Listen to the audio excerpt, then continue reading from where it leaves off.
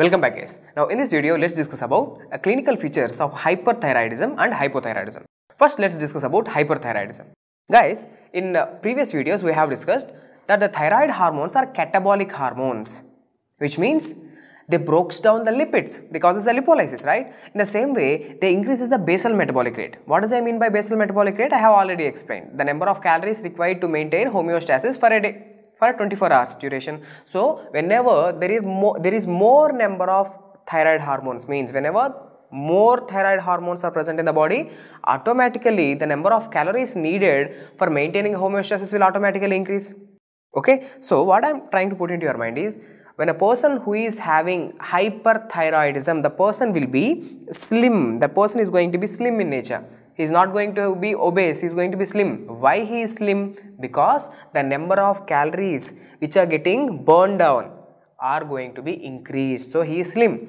But interesting fact is that, see, look at here, he is taking more food intake.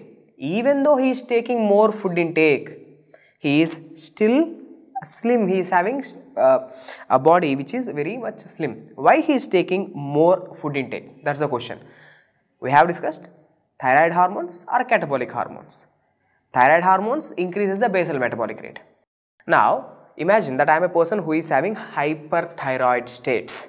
Now in my body there is a lot of T3, T4. Now that T3, what it will be doing? Increasing the basal metabolic rate. So I need more calories to maintain homeostasis in my body for the next 24 hours. Okay, so should I have to take more food or less food? Yes, to get more calories I have to take more food. So thyroid hormones are in a condition of hyperthyroidism, there will be increased food intake, as well as hyperthyroidism state is a heat intolerant state.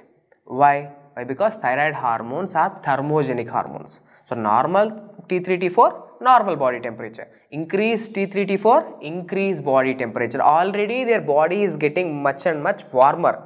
So they cannot live in a place where it is hot. So they cannot live in hot climates. So heat intolerant. Okay, all the time these people love to live in cold places.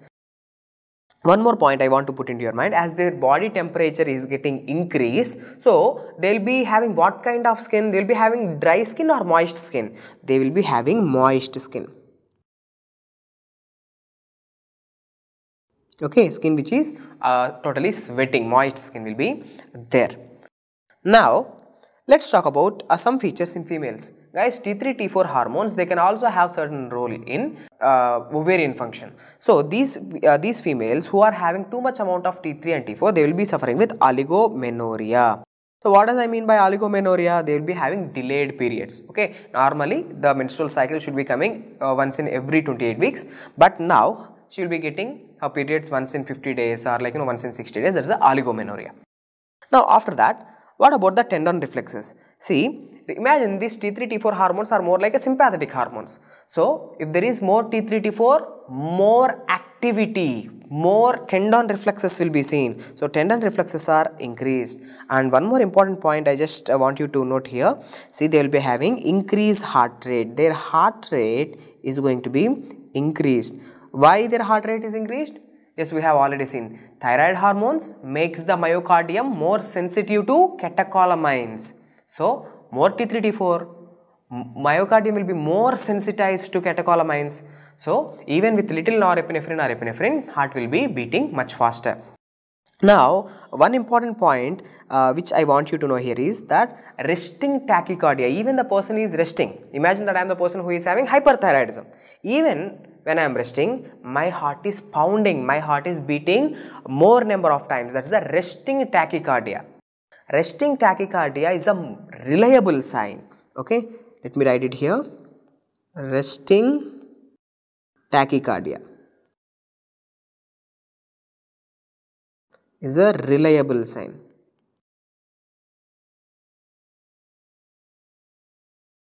Reliable sign of what? Resting tachycardia is a reliable sign of hyperthyroidism. Okay.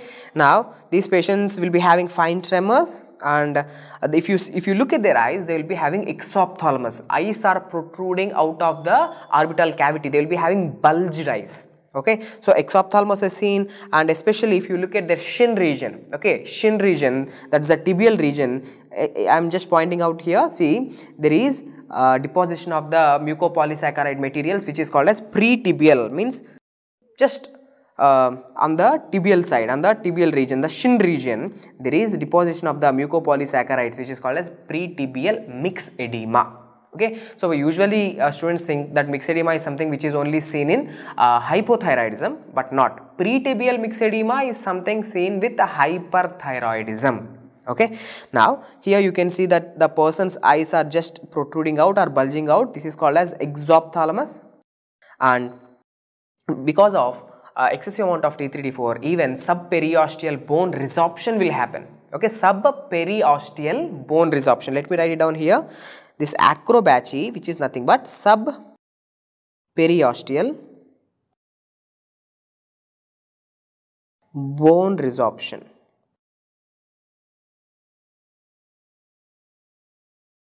Okay, it's a bone resorption.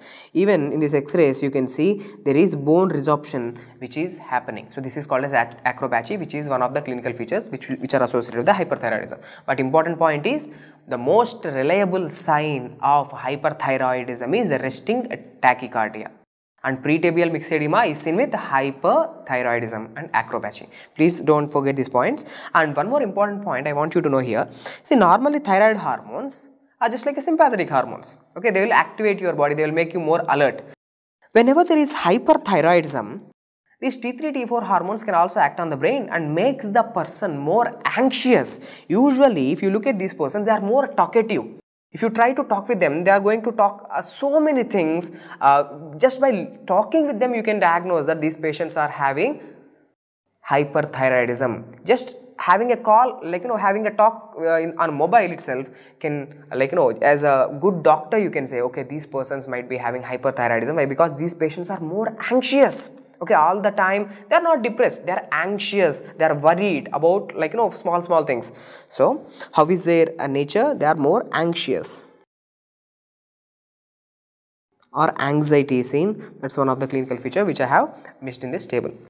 Now we have seen all the important points regarding hyperthyroidism. Now let's discuss some important points about the hypothyroidism.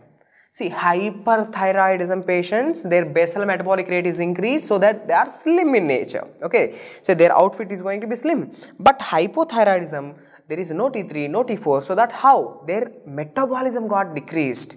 Now the amount of food they need is going to be decreased, and they will be having usually weight gain. Okay, so these persons will be having weight gain. And because of the weight gain, these people look obese. The number of calories which is getting broken down to maintain homeostasis is getting very much decreased. Okay, so they are having weight gain and they look obese. And how much amount of food they will take? They will take very less food, but still they are getting weight gain. And guys, I want you to remember one more point in the hyperthyroidism which I have missed. Please look at here. In hyperthyroidism, the patients are going to suffer with diarrhea. Okay, please take it here. The patients will be suffering with the diarrhea, very important point.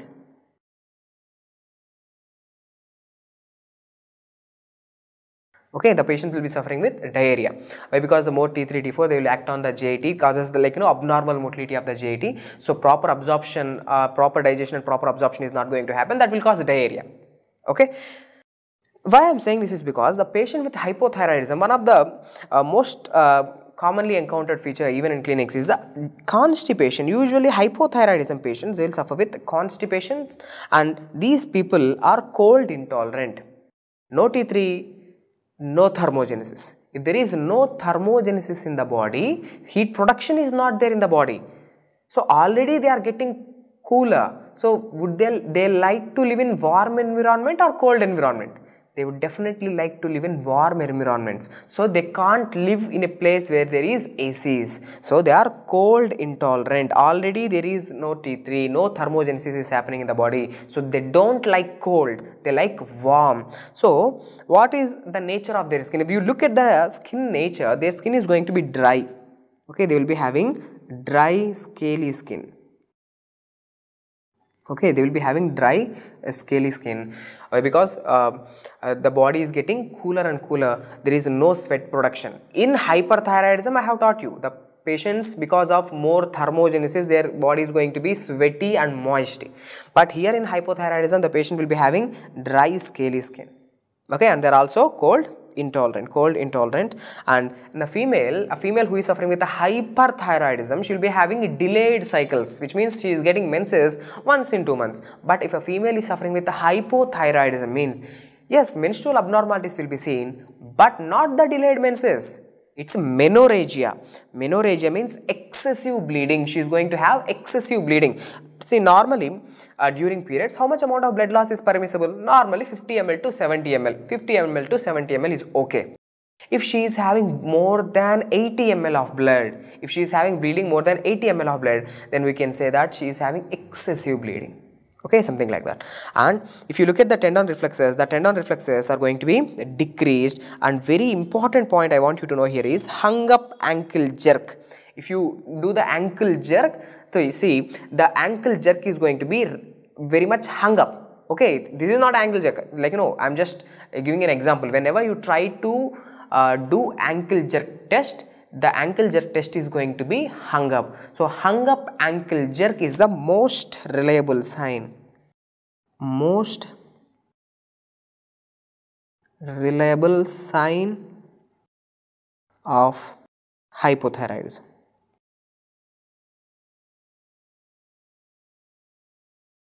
Okay, so this is the most reliable sign. These are some important points which you need to know regarding hypothyroidism. After this, let's talk about some anti-thyroid drugs. Now, imagine that there was this one patient who is having hyperthyroidism. She is suffering with the hyperthyroidism. Now, what we have to do as a good doctor, we have to decrease the amount of T3, T4 production in her body.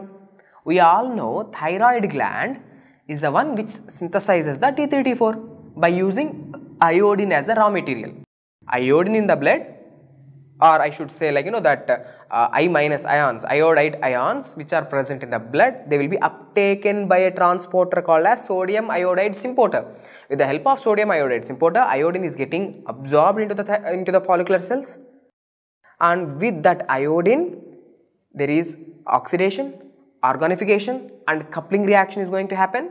At the end of that, T3, T4 production is going to happen, we know. So, how we can decrease the T3, T4 hormone production? By inhibiting the first step. What is that? Uptake of iodine. Iodine uptake is under the control of which transporter? Sodium iodine symporter. So now what we can do is we can inhibit sodium iodide symporter inhibitors. Okay, we can use sodium iodide symporter inhibitor kind of drugs which include perchlorates, thiocyanate.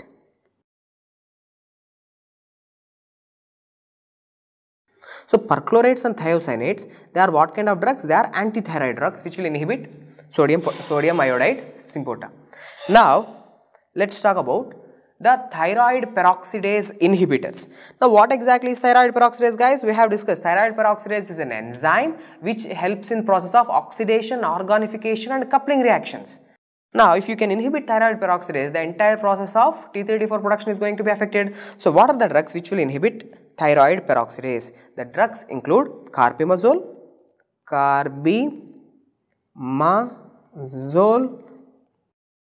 methimazole, okay, and PTU, propyl thiouracil. So, carbimazole, methimazole and propyl thiouracil are the drugs which will inhibit thyroid peroxidase. Now, let's discuss about peripheral conversion. Now, we have already discussed that T4 is going to be converted into T3. T4 inactive form is going to convert it into active form. Where? In peripheral tissues with the help of 5' deiodinase. Now, if you can inhibit this step, means if you can inhibit this step, there is decreased T3. Now, if there is no T3, the thyroid actions are not going to be seen. Very simple. See, the one who is showing all the effects is T3. So, one way we can decrease the symptoms of hyperthyroidism is by inhibition of peripheral conversion. How we can do that? By using drugs like propranolol. So, remember P for P. Peripheral conversion is inhibited by propranolol. Okay, propranolol. propranolol is a beta blocker, as well as propylthiouracil. So propylthiouracil will also inhibit the peripheral conversion, and propylthiouracil also inhibits thyroid peroxidase. Okay guys, these are some important topics about hyperthyroidism and hypothyroidism, as well as the drugs which can treat hyperthyroidism. It's very simple. How hypothyroidism is treated? Hypothyroidism means there is no T3, T4 which are getting produced in the body. So what we can give? We can replace the T3, T4 by drugs like thyroxine. So if I am the patient, imagine if I am the patient who is suffering with hypothyroidism, what you are going to give to me? You are going to give me a drug called as thyroxine, which is T4.